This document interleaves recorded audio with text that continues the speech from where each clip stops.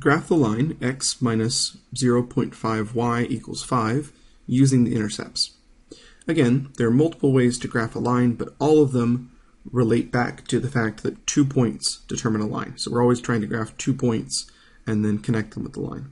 In this case, we're told to use the intercepts, and the intercepts will be the 2 points that we use. Again, the intercepts are where the line crosses the y-axis and where it crosses the x-axis.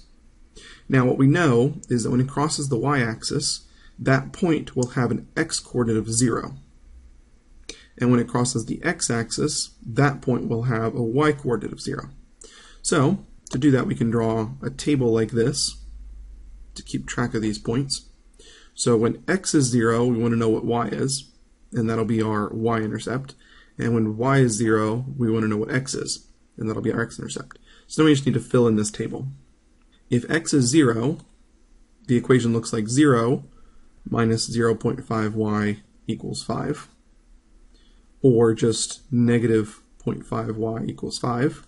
And then to solve for y, we divide both sides by negative 0.5, in which case y equals negative 10. We fill that out on the table, and then do the same letting y equal 0. So if y equals 0, we have x minus 0.5 times 0 equals 5, and the 0.5 times 0 is just 0, so x equals 5. The reason we use this method is that it makes the process pretty straightforward. If you plug in a 0 somewhere, things tend to cancel nicely. And also, later in this chapter, when we start doing linear programming problems, it'll turn out that if we graph lines using the intercepts, we'll save some of our work later in the process, rather than having to do the same work twice.